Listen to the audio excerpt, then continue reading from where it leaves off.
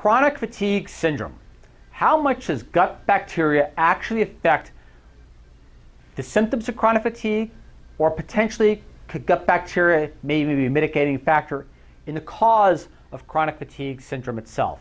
Researchers want to look at that one particular question. What gave them clues in regard to bacteria or gut bacteria partially even being responsible or affected in some way by having chronic fatigue is as follows.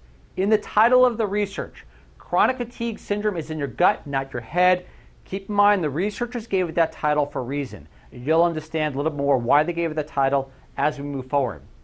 In the citation title, reduced diversity and altered composition of the gut microbiome in individuals with myalgic encephalomyelitis, otherwise known as chronic fatigue syndrome, published in Microbiome, this 2016. Now, for the first time, Cornell University researchers reported they have identified biological markers of the disease in gut bacteria and inflammatory microbial agents in the blood. Reason being was as follows, and this was the one clue that the researchers really wanted to hone in on. Many ME/CFS patients, chronic fatigue patients, reported gastrointestinal symptoms, including but not limited to irritable bowel syndrome.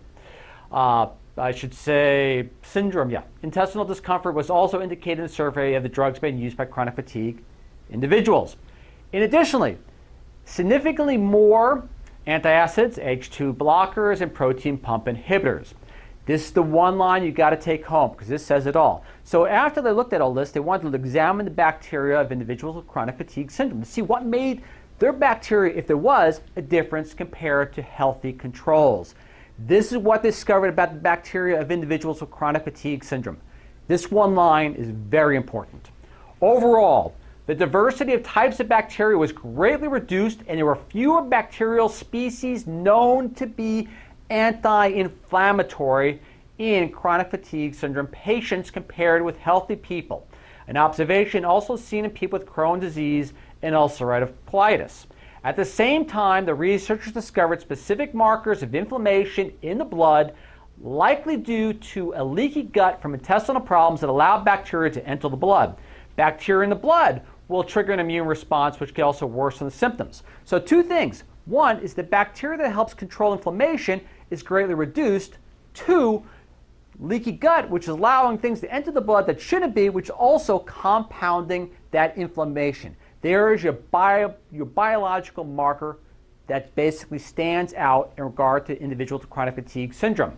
Also, as we move forward, furthermore, our detection of biological abnormality provides further evidence that the ridiculous concept that this disease is psychological in origin, meaning it is not, the researchers saying. Yes, pain and inflammation may not exactly be great for your outlook during the day, but chronic fatigue syndrome's origin, they are debunking as being psychological in its place.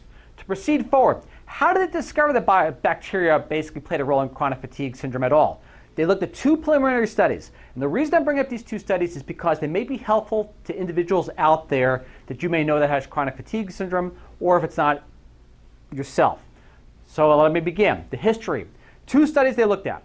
Effect of supplements with lactic acid producing bacteria on fatigue and physical activity in patients with chronic fatigue syndrome. That was published in 2008. They went into the research of what they used to do in 1923. Better yet, let me just read from the research. A gelatin whey formula with live lactic acid bacteria improved depressive symptoms in adults with melancholia. In a series of case reports, several researchers concluded in 1923 that the administration of acidophilus milk was recommended in the treatment of psychosis as a means to physical betterment. They knew there was a bacteria connection there as far back as 1920. Now, what happened between then and today? Something got lost in translation. Second, a randomized, double-blind, placebo-controlled pilot study of a probiotic and emotional symptoms of chronic fatigue syndrome. Both studies showed benefit. Both studies had the best success with lactic acid-producing probiotics. Both had similar conclusions, that there was a significant decrease in anxiety symptoms among those taking probiotics versus controls. The results lend further to support the presence of gut-brain interface, one that may be mediated by microbes that reside or pass through the intestinal tract. Again, the bacteria or the probiotic that seem to yield the greatest results in these pilot studies were lactic acid producing probiotics.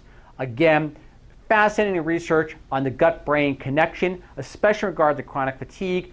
Very good pilot studies. Where it goes from here, who knows? But I hope that at least you find it some useful information. This is Ralph Turchiano signing off once again, and I really hope to see you all again next week. Thank you very much, as always.